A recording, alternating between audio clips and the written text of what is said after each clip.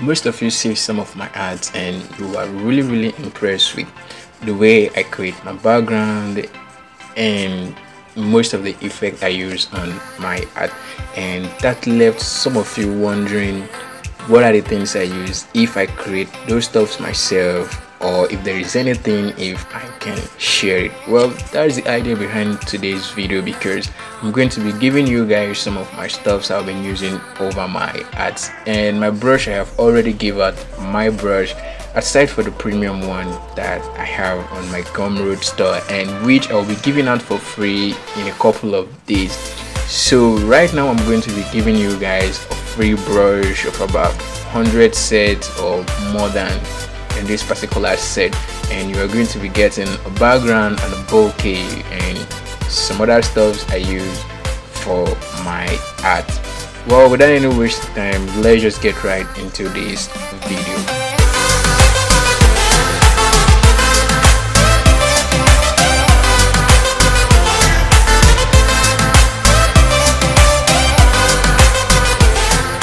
So before watching this video, you want to download file, put in the link in the description, or you can watch the video before you download the file. It's your choice, you just know how you want to do it. So when you download the video, when you download the file, what you're going to get is you can just shift delete that, or you can just delete that and keep it in your recycle bin.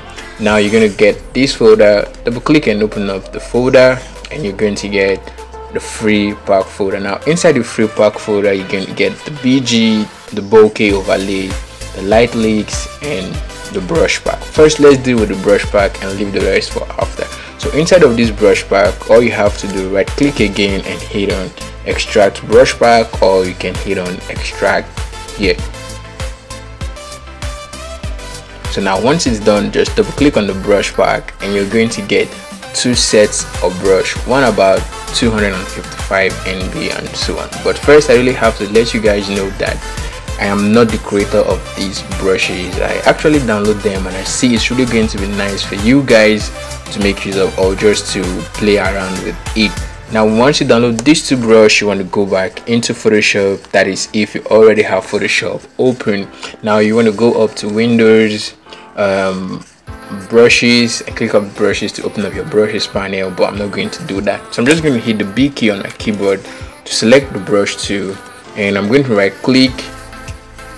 First I'm going to close these groups, then I will go over to brush and hit import brush. Now that's going to take me to my file explorer, and if you're on Mac, it's going to be your finder. Now you locate the place where you have the brush. There's no brush inside there.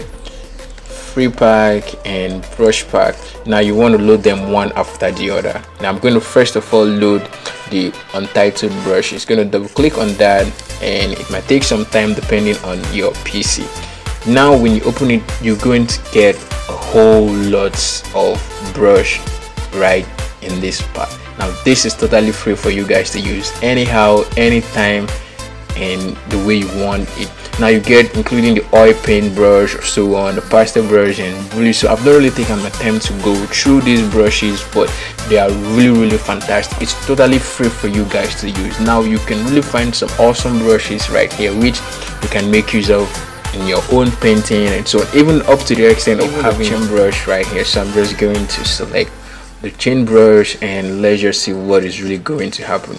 And I have a new layer right here, and I'm just going to draw. So now you can see you can use this for probably a necklace or something else, which is really going to be awesome for you to make use of. As you can see, I can use that as a necklace. Then you can grab the eraser tool and erase that part. You have a lots of brushes that you can really use right here. That's going to be really awesome, and I guess up to somewhere like the environment brushes and what so on. Just come on, feel free to make use of it and get something awesome for yourself to make use of. Now you can just select some brush right here which you can really make use of constantly. That is if you find anyone that is really going to make sense for you. Well, that's just it in that brush pack. So you want to right click again, and this time I'm just going to close this group again, and I will go over to that part and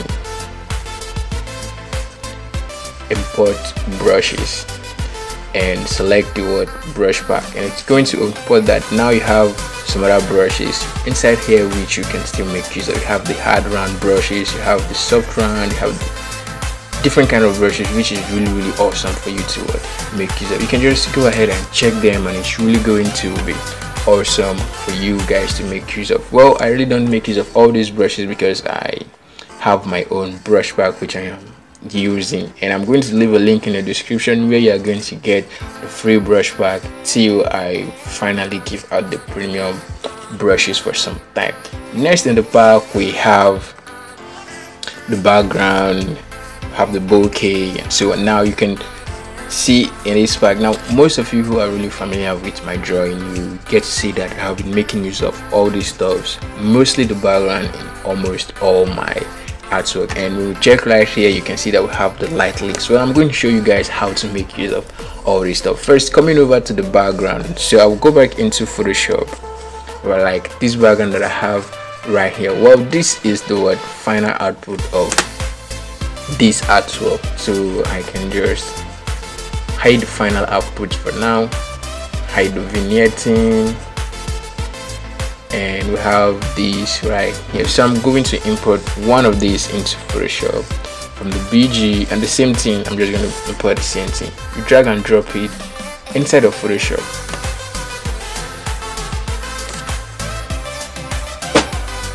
Alright, you drag and drop it inside Photoshop and scale it up to the size of your document, or if it's bigger than the size of your document, you can scale it down. Now I'm going to drag this below the artwork, which is right here. Now you can see that it's kind of like having some kind of negative effect on your background. So what I always do after applying this background to my artwork, I go over to filter and I try to apply some blur effect, but I always make use of the box blur, the motion blur. You can pick on anyone, but for this I'm just going to make use of the box blur, and it's always 34. Now you can hit on OK. Now you can see how it's now blending in with your artwork. Now you can apply some other kind of effect which you really want, like the vignetting and so on, as you can see right here, which is giving it a final look that is really making it to look so awesome and nice. Now coming to the bokeh effect and the light leak. Now making use of this bokeh, it's when you are making use of an outdoor background or so on, but I'm just going to show you how to make use of that. So let's assume we want to make use of the bokeh in this artwork. All you just have to do is to click and you drag one into Photoshop and scale it up to fit the size of your artwork. I'm going to hit on enter. Alright, and that is below, so I'm going to take it up because the bokeh effect is always up, so I'm going to leave it that way. And I'm just going to scale it up a little bit, or doesn't really matter if I scale it up, just like this is pretty okay. Now we'll go over to the blend mode. You can set the blend mode to screen, or you can set it to any other one that is really going to be cool for you. Now I'm going to set it to screen, and select the move tool on my keyboard, and then I can move this across everywhere. Now this is not really making any sense because we are making use of kind of like a backdrop in this background, so I'm going to delete that. Now coming over to the light list, this is one of the amazing stuff I like using in most of my art. It's really awesome and cool, blends in with every art, indoors or outdoors, depending on how you make use of it. It's really going to be cool for you to use. Now I have something so much awesome right here that's really cool, so I'm just going to pick let's just say somewhere around something from the up. Yeah, this is okay, so I'm going to drag and drop it in Photoshop. Now I can resize it to something like this, just try to make it fit in everywhere, just like that. Right now hit on OK, and I'm going to set the blend mode to screen. So now you can adjust it to the way it's going to fit your art. Now you can see a whole lot of difference that it's really adding to this artwork. This is the before and this is the after, giving it a whole lot of dramatic look. And the amazing part of this is that you can also tweak the colors by making use of the hue saturation. So when you hit on the Ctrl+U on your keyboard, you can bring up the hue saturation menu and you can play around with the lights effects which you have. Now you can play around and get the particular one you need that is really going to make any sense to you guys, or to you that is using all the stuffs. And this artwork on the screen is just the last artwork I did, which I just really say I'm not really going to upload the video because this was a rushed artwork and I'm still having some kind of errors on the artwork, which I'm not going to fix because I'm just done with the artwork and so on. So but this time around I'm planning to go into making a well-detailed tutorial for you guys that is really going to help you learn a lot, and giving out some cool brush that is really going to help you enhance your artwork. And coming back to the channel name, I'm still working on that,